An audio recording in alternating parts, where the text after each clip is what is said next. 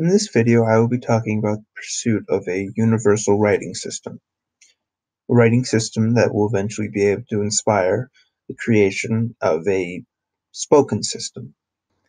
This system will be a classification of everything. It will use simple, fundamental ideas connected to simple, fundamental shapes, lines, and different orientations of those shapes and lines to represent all of the meaning that we could possibly create. In this case, when you look at a word or a sentence in this new language, as long as you understand the original meaning of the constituent parts and the meaning of their mutual orientation, you should be able to determine the meaning of the word or sentence automatically. A system like this would allow one to easily create words without having to have seen them before, as well as to understand the meaning of words without having to have seen them before, as long as they understand the rules and the meaning of the fundamental pieces. This is something that is in all languages, but I have not seen any language that has a scale so broad as this.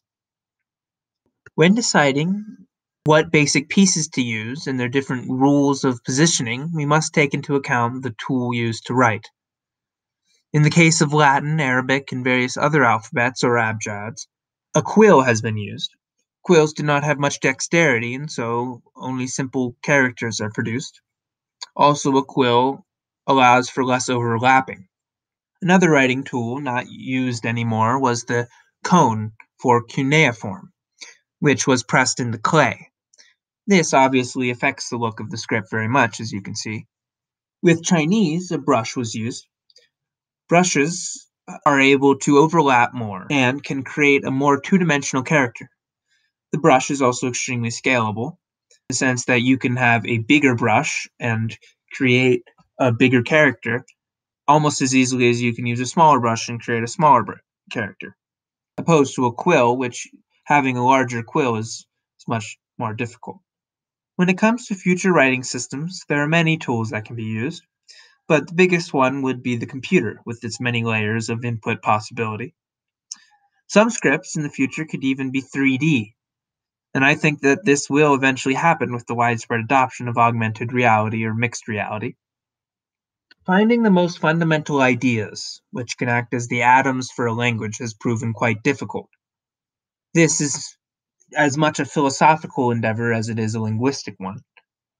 What does a vertical slash mean? And when it's smaller, what does that mean? And then also, what's the orientation mean? When a vertical slash is next to a horizontal slash, what's the difference between that and a horizontal slash going before the vertical slash? And what happens when the horizontal slash is in the middle of the vertical slash, opposed to the top or opposed to the bottom? What does the two-dimensional order mean inherently?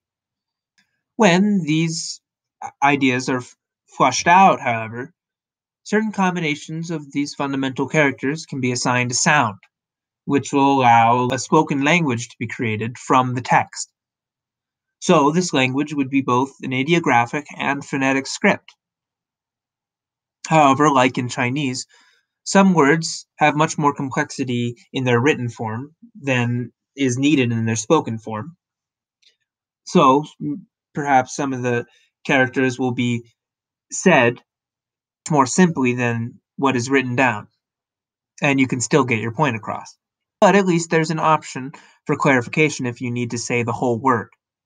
In a spoken language like this, there will be sounds that are repeating because many more combinations of fundamental characters than there are sounds that we can make. But homophones are okay.